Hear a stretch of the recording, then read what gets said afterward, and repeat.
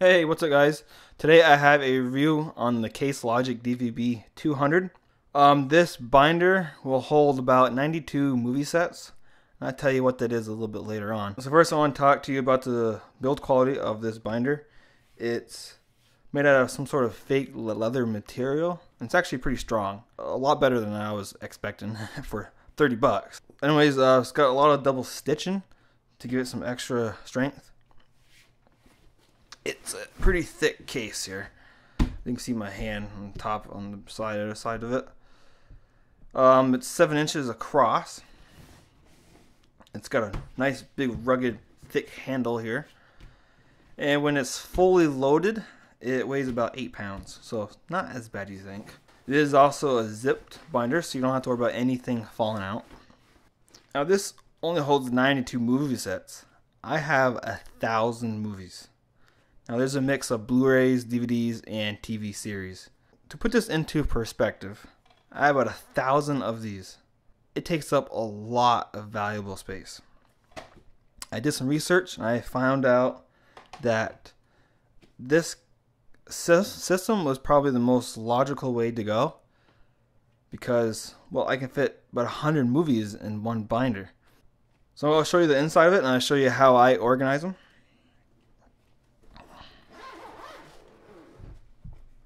Open the sucker up here. So as you can see, I already got this all full. All kinds of good movies. This is only just 90 movies out of 1,000. So to put this into perspective, I need to fill about 10 of these books.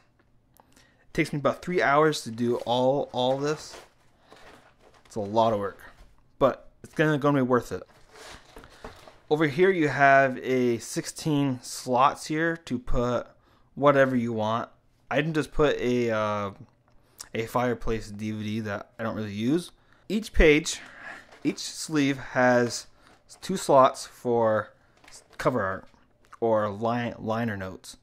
So basically what I ended up doing was I took, for example, I took this out, the cover art, and I just cut this right off. I tried folding it. I tried folding this side and this side, but it still will not fit, and it was taking too long. So I just took a scissors and snipped it right off. So basically, on the other side of the cover art side, you have 4 slots. Well, each movie gets 2 slots. This bottom slot is for your main film, and the top slot here is for like your bonus discs. Now, if your movie comes with 3 discs, put it over here in one of these slots, or you can shove it in behind the cover art slot here. Now, for a lot of older DVDs, they came with like a cardboard type cover. For example, like this movie 3,000 Miles of Graceland, it's a cardboard. And what I did, I just cut it and I trimmed it enough so it would fit in here. It works.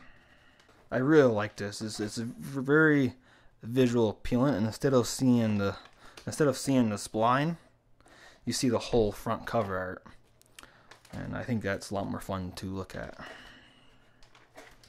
I'm sure you are wondering, how do I find a movie in a system like this? Well, I'm going to show you using a program called Collector Z. This is the program I use. This is Collector Z, and using a C on the column here of location, I have each movie listed in what binder they are and what page they are on. So for example, 2 movies will fit on one page. So for example, like another 48 hours movies, and the 6th day is on page 1. You don't have to use Collector Z. You can use a spreadsheet software like Excel, or even Google Docs, I think, has spreadsheets. And that's going to do essentially the same thing. Actually, probably faster because I had to enter all these one by one. I find this pretty damn simple, and this is how I'm going to organize my movies. Like I said, you can buy this on Amazon for 30 bucks.